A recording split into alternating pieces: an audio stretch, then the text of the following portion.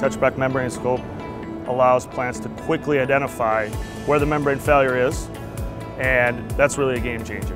But they're able to take the scope and effectively diagnose where or what is causing the leak.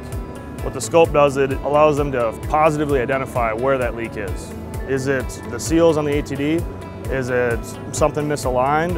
Or is it an actual membrane? And we're able to actually see where in the membrane that is leaking as well. The largest savings is going to be maximizing yields.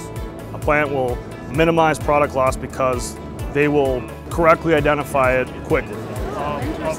Secondly, they're going to minimize downtime, which equals more profits. They save in labor, safety, things like that. Not having to redo it over and over again. The plants that have to deal with this and have dealt with it for years and years, when they see something like this and when they have this, they light up.